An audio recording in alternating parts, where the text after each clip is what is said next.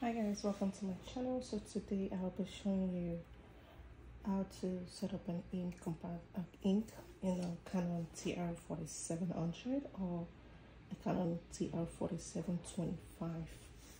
So firstly, you open this. There's 3 compartments. This part are usually for the papers. So we're gonna get this, and you're gonna open the last one. So right there, you're gonna see 2 parts. So I know sometimes it gets confusing on how to insert. You want to go this way, you're trying to go this way. So the easiest way is just one click. So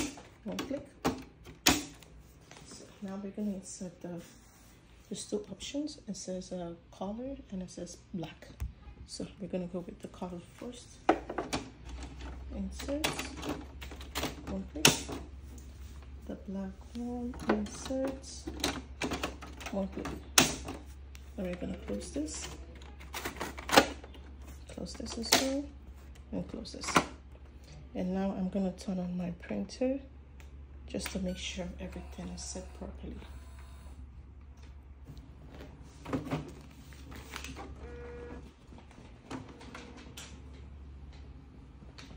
So while we're waiting for the printer to just set up properly, I'm just going to open up and put in some papers. So I'll be using an 8.5 or 8.5. Some people go with 8 for papers. So this is the part the paper goes in. It comes in like this. You can always stretch it out to whatever you are.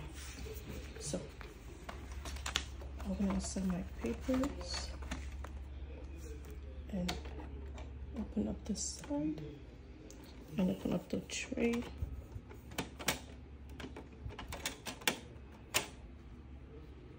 So now I'll be printing out something from my other phone just to make sure everything is set up properly.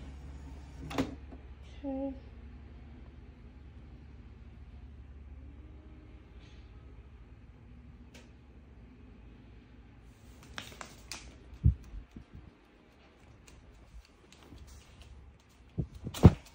There we go.